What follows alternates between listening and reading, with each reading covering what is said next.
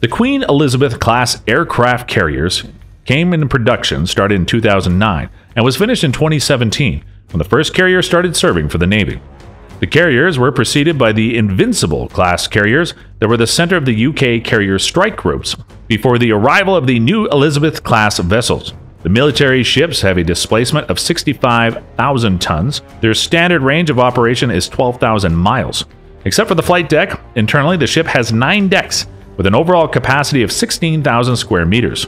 In standard missions, the Elizabeth class can carry up to 24 F-35Bs, but there is a maximum capacity of 36 aircraft in emergency. The HMS Queen Elizabeth, the lead ship of the Elizabeth class, is the largest and most powerful ship that ever served the Royal Navy. In total, the ship can carry up to 72 aircraft. The excellent systems and radars, advanced jets, and helicopters make the Elizabeth class carriers the most powerful outside the United States.